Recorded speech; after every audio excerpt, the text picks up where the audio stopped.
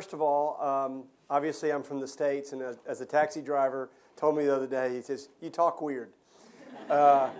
And so I said, there's proper English, which is what you speak, and then there's English, what we speak in the United States, and then there's Southern English, which is where I'm from.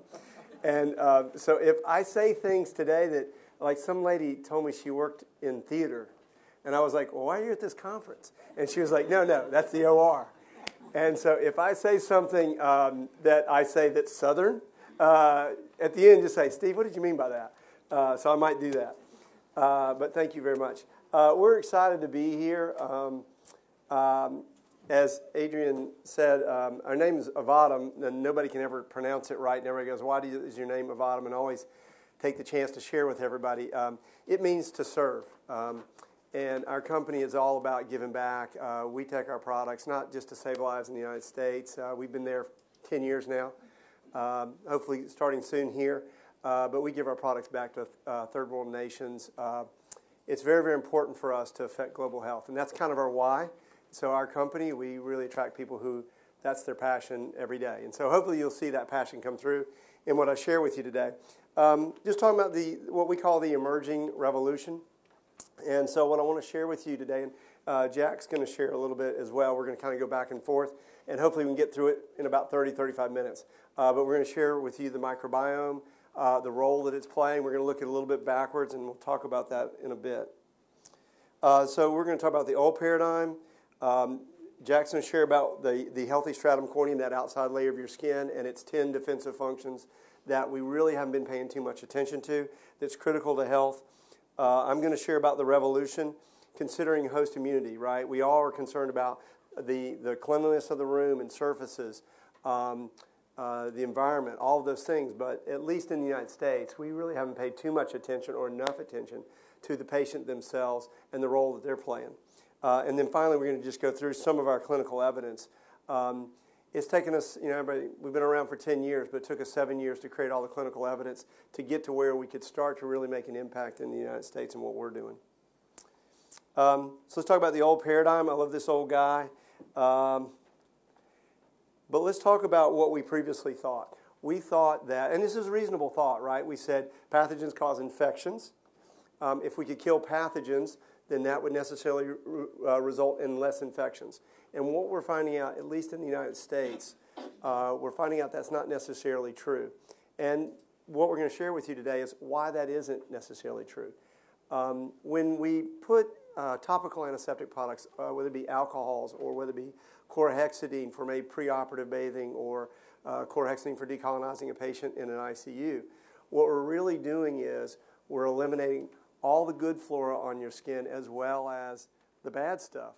And what we do is we actually start to reduce what Jack will be sharing with you about some of these 10 defensive functions that we have.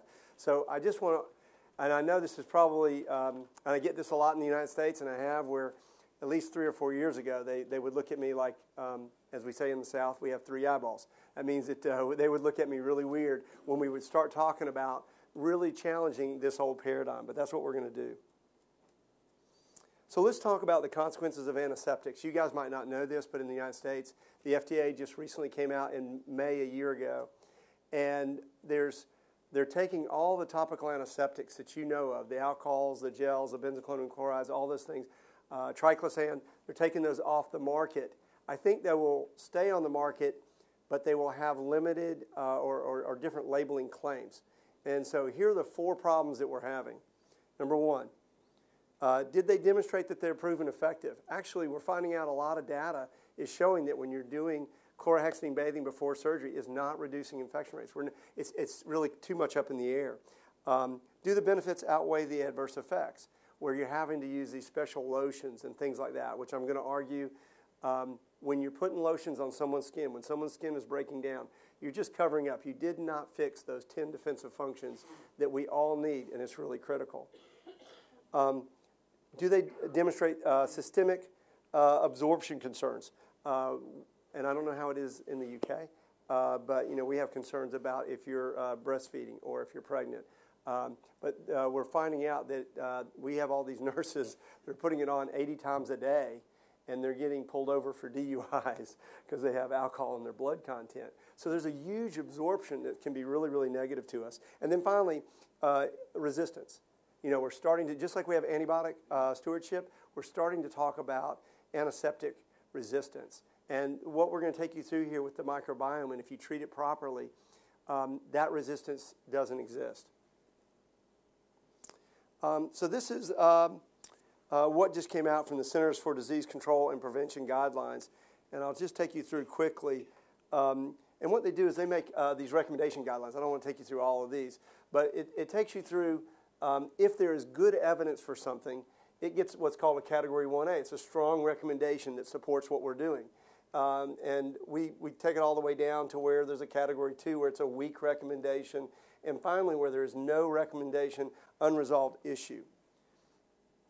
And this is what came out with this report, that the controlled trial evidence suggested that the trade-offs between the benefits and the harms regarding the timing of preoperative showers for preoperative bathing with the use of chlorhexidine was not being shown to reduce surgical site infections. And I think when I take you through what we're going to see today, you're going to understand why there isn't this correlation. You know, this is really challenging that idea that, well, if you just kill pathogens, you're going to improve infection. That is not true.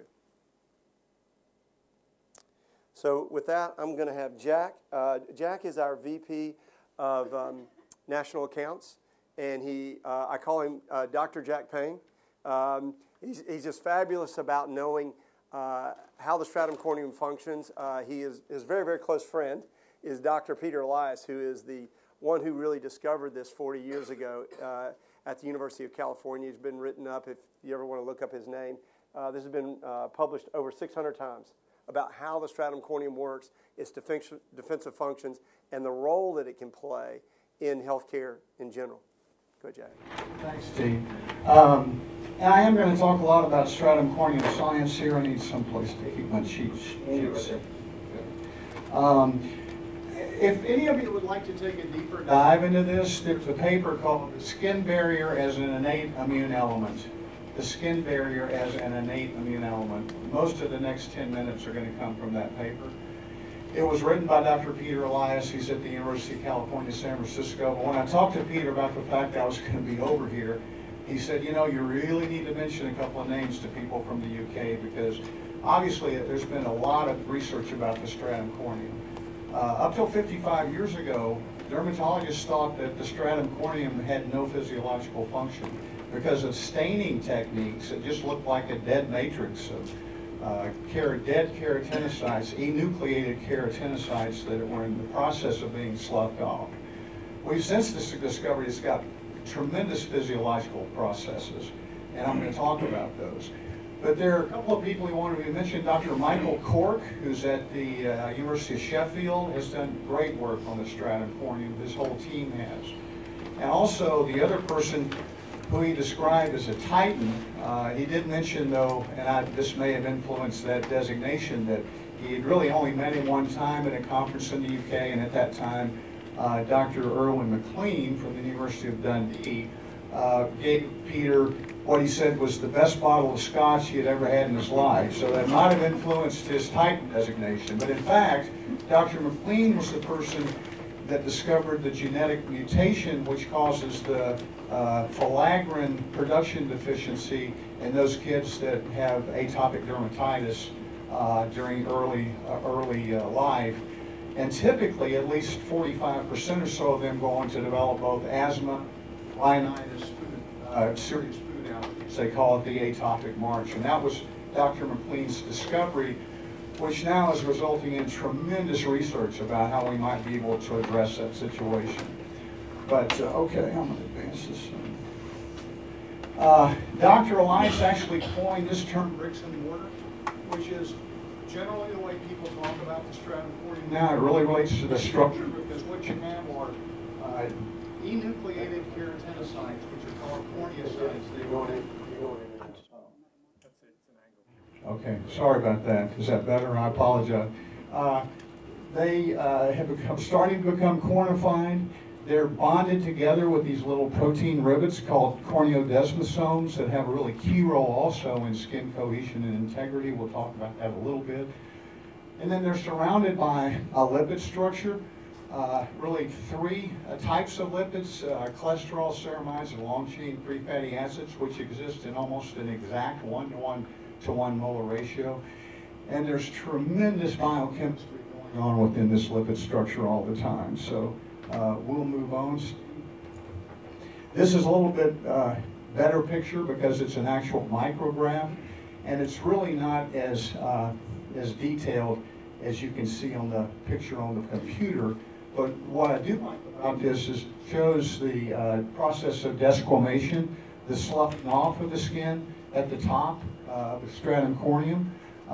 And of course, as you all know, this is something where everything in this diagram is constantly moving up. Keratinocytes are moving up, becoming corneocytes, and eventually being sloughed off. So we're replacing our skin layer on a regular basis, okay? Now, we discovered in the last 55 years, I say in the last 55 years because 55 years ago, as I said, people had no knowledge of the stratum corneum and thought it had no importance. And that was because we had very poor staining techniques. Once we learned how to stain a tissue that had lipids in it, we were able to start to see that there was something going on. I'm sorry this is cutting in and out, but I'll keep going here. But anyway, all of these protective functions now we know are provided by the stratum corneum. I'm not going to talk about any in detail other than the antimicrobial barrier, the acidic mantle of the skin, because that's what has the most impact on infection prevention. But I'm going to mention two more. One is the permeability barrier, because it's so important, particularly if you live in Phoenix in the summertime when it's 119 degrees and the humidity is 17%. If you didn't have a good permeability barrier protecting against normal osmotic processes, you would desiccate and die pretty quickly, and that's the truth. So that really is dependent on the lipid structure. We'll talk a lot about the lipid structure. And the other one that's interesting, as we all work in a situation with patients who in many instances, are under tremendous psychological stress, which results in the production of corticosteroids in the stratum corneum. And there are real protections in the stratum corneum that can result in a rise in pH and all the negative things that you can see when pH goes up. So, but I'm going to focus on the one in red. The healthy stratum corneum is at a really low pH. Between the age of 3 months and about 50 years, that pH is normally below 5. And as you know, that's a logarithmic scale. So if you're at 4.9, your pH is more than 100 times more acidic than neutral. And that's where it's supposed to be. That's the basal condition for the stratum corneum. There are a lot of factors that influence that. Age is one. Steve's going to talk a little bit more about that. Your environment, the humidity impacted, various disease conditions. A lot of things can impact that, but in healthy conditions, it's always going to be, for someone in early to middle age, it's going to be under 5. And now I'm going to talk about the 3 type of protections against infection that the healthy stratum corneum at that nominal low pH condition provides. And the first of those, man, this is really breaking up, I apologize. The first of those is a structural protection. And quite simply, if you look at the next slide, you will see that this is a pretty formidable wall. Now, the average distance in total depth of the stratum corneum is about 30 microns, 30 millionths of a meter. So when you think about all the things I'm going to be talking about here that provide antimicrobial protection to the body, it's amazing that it occurs in a tissue that's thin. But think about this bricks and mortar structure. If you're a Staph aureus bacterium trying to penetrate this, you've got to go through this really soupy, thick lipid structure.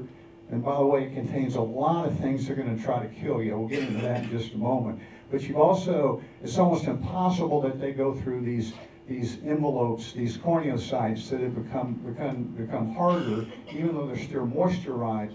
They also provide a really significant physical barrier. Let's look at the environmental protections that are present in this tissue. Okay?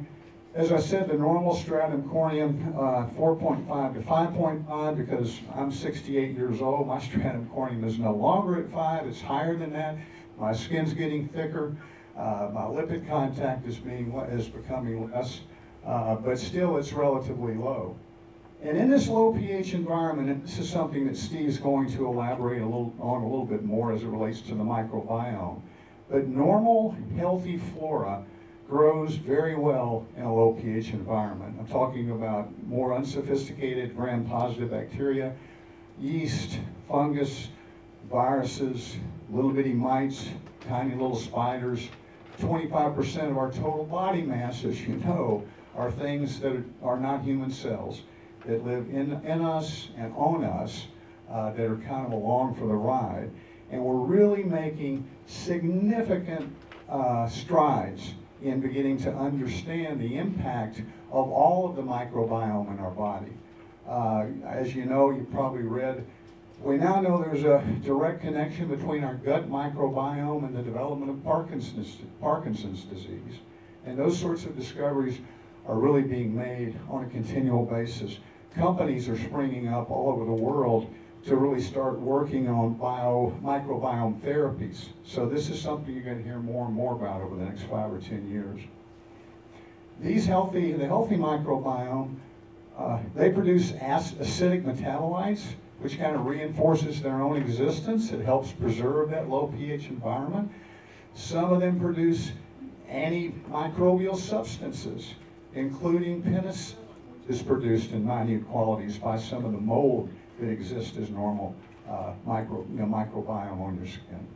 So it's really a fascinating process. And there's one more I wanted to mention, Steve, before I move on. And that is that if you look at a specific organism, it can be sometimes healthy and sometimes pathogenic. The best example is Staph epidermidis. Many of you probably deal with this organism, particularly if you work in a neonatal unit. It's one of the 2 leading causes of neonatal sepsis. It can be very opportunistic in that population. And one of the reasons it's opportunistic is because the pH of those neonates is close to neutral. In fact, if they are very low birth weight neonates, it can be even basic. And Staph epidermidis can grow very well in that environment. Also, as you know, it's very key in the infections for indwelling medical devices. It can cause biofilms. Anytime you puncture the skin, you get a rise in pH. It allows Staph epidermidis to go from being a good bacterium to a bad bacterium. And I would hazard a guess that everyone in this room has Staph epidermidis as part of their microbiome right now. It's very, very, very prevalent. Now, on the other hand, Staph epidermidis is now known to produce a phenol-soluble modulin, a specific chemical which has targeted antimicrobial activity against Staph aureus. So it's part of the body's natural defense system against Staph aureus, and yet in itself, in a higher pH environment, it can become pathogenic. So all of this whole thing relating to the microbiome is really increasingly complicated. And lastly, in terms of the biochemical protections, there are a number of substances that exist primarily in the intercellular spaces between the corneocytes, which are very antimicrobial. In the paper I mentioned, Dr. Elias's paper about the skin barrier as an innate immune element, there's a great micrograph of a long-chain free fatty acid enveloping a single Staph aureus bacterium within the intercellular space and surrounding that so that bacterium cannot undergo any sort of respiration, mitosis, and basically killing that bacterium within the intercellular space. There are also, and these are particularly present whenever there is insult or injury to the surface of the skin, little bitty manufacturing organelles down at the interface of the stratum corneum and the stratum granulosum that are called lamellar bodies.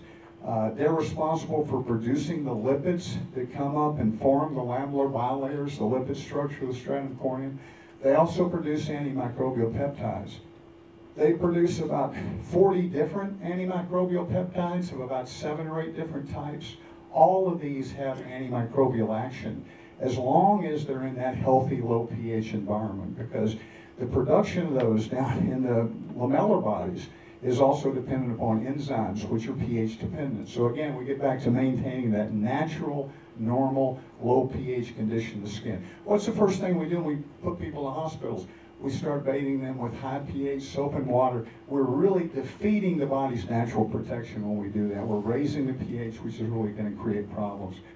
And lastly, there's an amino alcohol called sphingosine, which is a metabolite of phingolipids, which is also antimicrobial. So there's a lot of antimicrobial activity in substances in the intercellular spaces, which are extremely effective against all sorts of pathogens. All right, Steve, I think that's about it. And I'm going to turn this back over to Steve. He's going to hopefully make this microphone work better than I did and talk about the microbiome.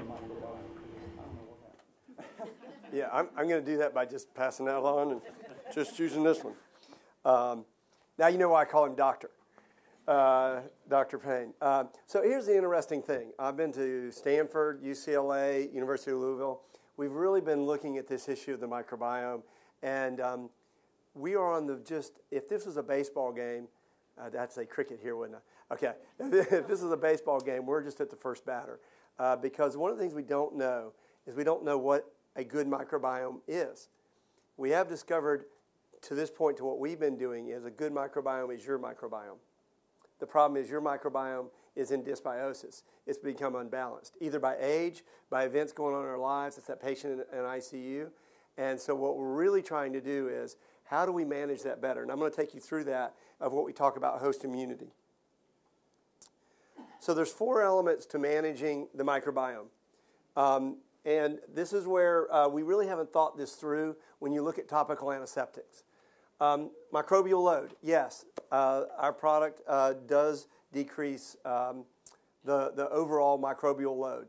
But we don't want to decrease it too much because there's a lot of good flora in there, right? Where it'd be the same thing as taking all the trees down in the Congo and then turn around and going, well, what happened to the Congo? Well, we do that every day in our healthcare facilities. So what we want to do is we want to lower the microbial load, and then we want to create an environment that these pathogens don't want to flourish at. So what's amazing, when we talked about resistance, MRSA, VRE, Pseudomonas, and all those things, they flourish at neutral, at 7. They won't flourish in an acidic world of 5. So if we could actually lower the microbial load and we could lower your pH, when you look at alcohols and chlorhexidines and those types of things, really what they do is they create so much disruption that they make the pH go up and the natural antimicrobial peptides and the fatty free acids don't get produced anymore. So when we put it on, we just made you worse. We did kill organisms, but we made you worse. So we want to make it to where the pathogens won't grow, and then we want your natural flora to grow. Remember he's talked about, for your natural flora to grow, it's got to grow around 5, 5.2. So in that acidic environment, we can rebalance your flora. And repeated treatments, what am I doing? Every time I do a repeated treatment on you, which is could be every 6 hours, could be Q6, Q12, every time I'm getting closer and closer to getting your microbiome where it needs to be. And finally, the most important part, he talked about there are 40 of these antimicrobial peptides that cover a whole host, right? Some are for gram-negative, some for gram-positive, yeast and fungi. Your body has this incredible body armor that we're destroying. And you need all of these components, all 4 of these elements, to start to come together to really be successful. So we'll talk about how that really works and what that looks like. The top graph shows what happens in a traditional antiseptic approach and when we continually use it. What you're going to see is the pH of the colonization is going down. You're killing off your natural flora with the topical antiseptic, but you're also, actually, you thought you were killing pathogens, you were actually increasing it. I had a patient at Walter Reed. There was a soldier that came back from Iraq, and he had a organism, it was a gram-negative organism. They didn't know what happened, and they were decolonizing with chlorhexidine. They called us in after 2 weeks. After 2 weeks, the organism, the gram-negative organism was all over his body, and his natural flora had been depleted. It took us about 2 more weeks to to getting to where his natural flora grew back. Of course, we took care of the gram-negative bacteria, and now all of the military hospitals in the United States use our technology for this very reason. So what happens is you're actually getting this patient in a worse condition. But what happens if we try to balance your defensive functions? So what we're going to do is we're going to lower those pathogens, both by, we want to kill some pathogens, obviously, but we want to create an environment where they don't grow, they can't grow. And then the natural flora is going to do very well, and it's going to push out any opportunities for your pathogens to where you're getting over here, where you get into a really good, balanced defensive microbiome. And that's how we are starting to achieve. When you look at what we're achieving with urinary tract infections, we're reducing those from anywhere from 80 to 100% in patients in ICUs all over the United States. We can get up to 70%, if there's some people in here in long-term care, up to 70% reduction of just incontinent UTIs in a long-term care setting. But it's all because of what the two different looks of what we're doing here. So Jackie alluded to this. This is really the issue, is your pH today is not what your pH is going to be tomorrow. So he talked about when an infant's born, and they're born around 6.5, and in the United States, I don't know how they do here, the first thing we do is we use a body wash that usually has alkaline soaps of around 13. I've got 6 kids, and all of them have done the same thing. I wish I would have known about this. But our kids are so susceptible in here while they're trying to get their acidic mantle going and some of these natural antimicrobial peptides that are going. And then as we become adults, assuming you don't have stress in your life, and I'm sure none of y'all have stress in your life, that things happen in here. I'm 55, and as he said, my skin starts getting thinner. I'm not creating the same peptides. My pH is getting higher.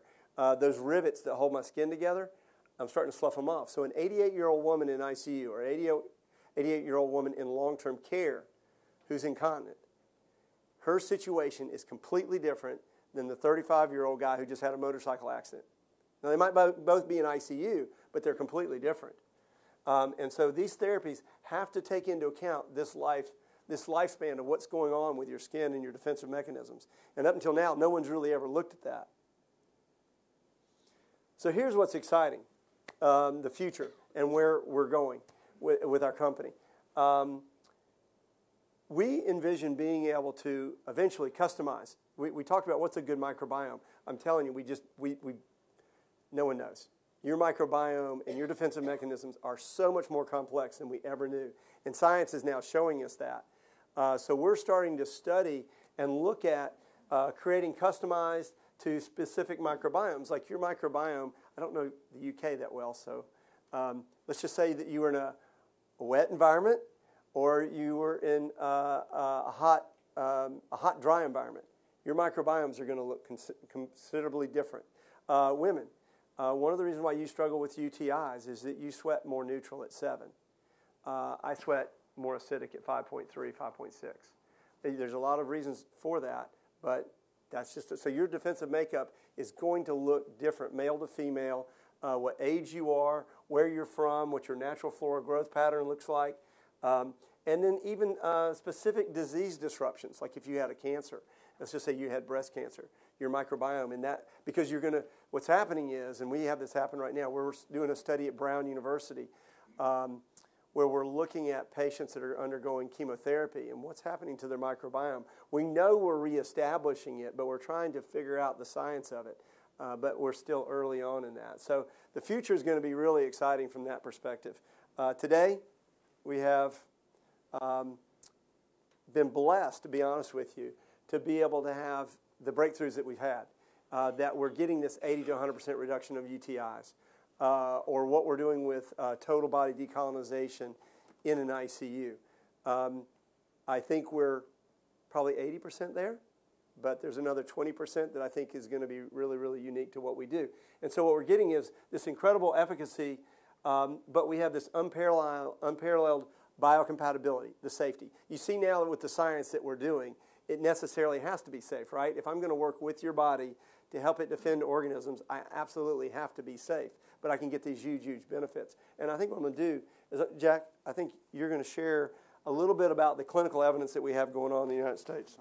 We're going to go through these studies pretty quickly, but I want to tell you that if you come by our booth, and some of you already have, and you know that we've got about 30 clinical studies now available, and I'm only going to talk about 3 or 4 that were selected by our Senior VP of Sales. I would have picked a couple others, but he's in charge of this part, so he got to pick those. But I want to let you know all of those are on a USB drive that we will give you at our booth, so you can go home and read these at your leisure without having to take a whole bunch of paper home. But these are all done in the U.S., but most of them have pretty decent controls. They vary in terms of quality, but overall, it'll give you a sense for the plethora of clinical data that we now have on the outcomes that have been produced with our products.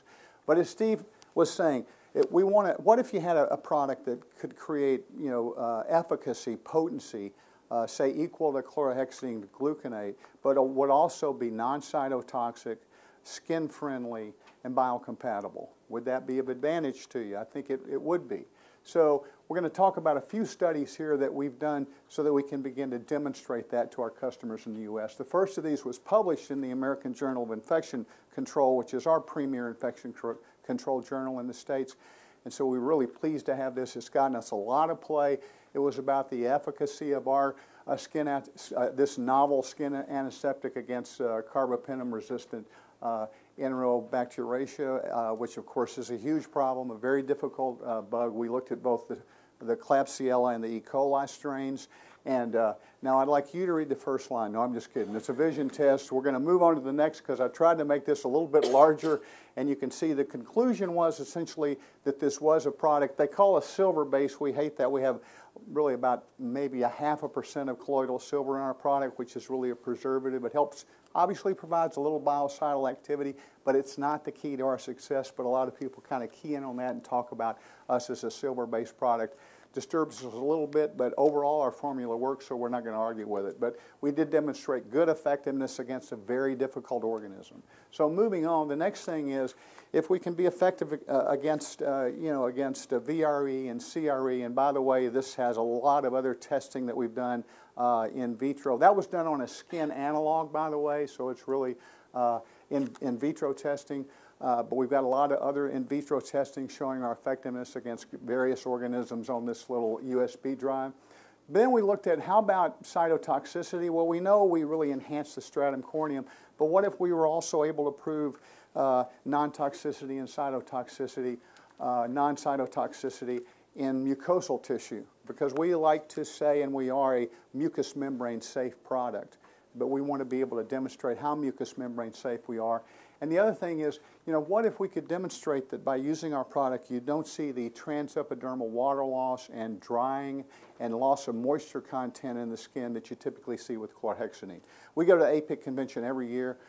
Everyone uses chlorhexidine gluconate. None of the clinicians we don't talk to like it because of what it does to their patients. They get so many complaints, and some patients just basically end up refusing it. So I guarantee you with our product, you don't see any of that. The staff loves our product. Let's look at these in reverse order in terms of the results that were achieved. This was a very sophisticated statistical analysis. They did 2 tests. They did one test using 3 different instruments, which looked at water content and transepidermal water loss, and then looked also at a visual observation with twice-a-day applications over 5 days to see if they could see any dryness or erythema. That's obviously a very subjective evaluation. We demonstrated improvement. Go to the next slide, Steve, because I think it's going to be this a little bit better. Okay. Well, this is kind of the protocol for the test. It was a forearm controlled twice-a-day application of both chlorhexidine 4% in our product. And go to the next slide. And what they determined was even though we showed better numbers, and you can look at the whole study on this thing, we didn't do so in a statistically significant enough way to say that we were superior to chlorhexidine, including the visual examination. So they gave us a non-inferiority score there, which is really fine for us. As long as we have non-inferiority, we do really well because we're also less expensive than chlorhexidine gluconate. But in the area which just looked at the scientific instruments that were used to measure TEWL, transepidermal water loss, moisture content of the skin, they said that we statistically demonstrated superiority to chlorhexidine gluconate. I can tell you anecdotally, everyone that uses our product is thrilled with the fact that it really maintains a better skin quality in those patients that are being bathed on a repeated basis with it. Let's look at the next one. So this is the one where I talked about we decided we were going to take a look at our cytotoxicity in mucosal tissue, and here are the results down here. This was the hours of pretty much continuous contact with both of these substances on actual tissue before they began to see a cytotoxic response. With 4% chlorhexidine in the airway mucosa, that occurred in 0.05 hours. What is that? 1/20th of an hour would be, what, 3 minutes. In our product, it took 5.7 hours. In gingival tissue, after 8.86 hours, 4% began to show a cytotoxic response.